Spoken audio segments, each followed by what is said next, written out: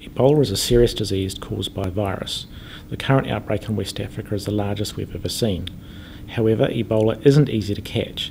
It's transmitted through body fluids, you can't get it through the air like flu or measles, and you can't catch it just by sitting next to an infected person.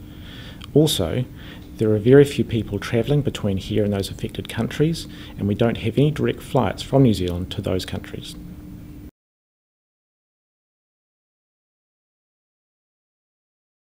In West Africa, in the affected countries, we're seeing transmission occurring by close contact because the relatively fragile health systems are not able to implement the infection control measures necessary to prevent transmission within health settings to healthcare workers.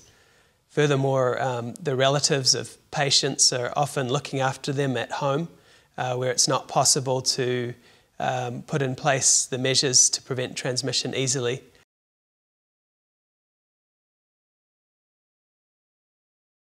It's extremely unlikely that New Zealand would see a case of Ebola. It's also extremely unlikely that if we did see a case, that it would spread further here.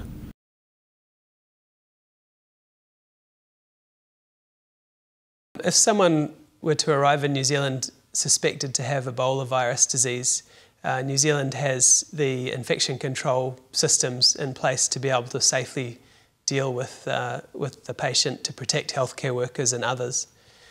We've known about Ebola virus disease for 40 years almost and have figured out how to successfully manage it in a hospital setting using infection control practices that are routinely used for other much more common infections in New Zealand.